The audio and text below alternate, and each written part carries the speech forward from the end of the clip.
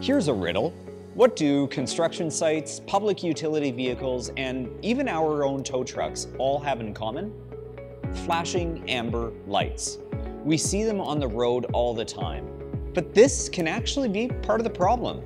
Because amber lights are everywhere, sometimes they blend in and we don't take as much notice as we should, which puts emergency responders, including our tow truck operators, at risk. AMA's tow truck drivers use their flashing amber lights to warn us that they're working at the roadside.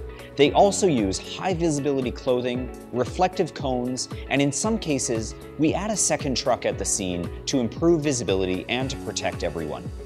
But our drivers continue to have close calls, near misses, and tragically, sometimes they're even hit. So, what can we do?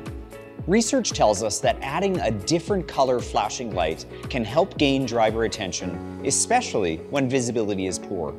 Saskatchewan now lets tow trucks use blue lights along with amber to help other drivers see them better. And we want to see the same approach here in Alberta.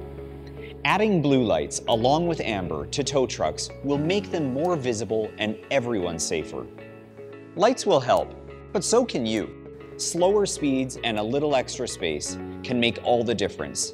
Remember, we're all in this together.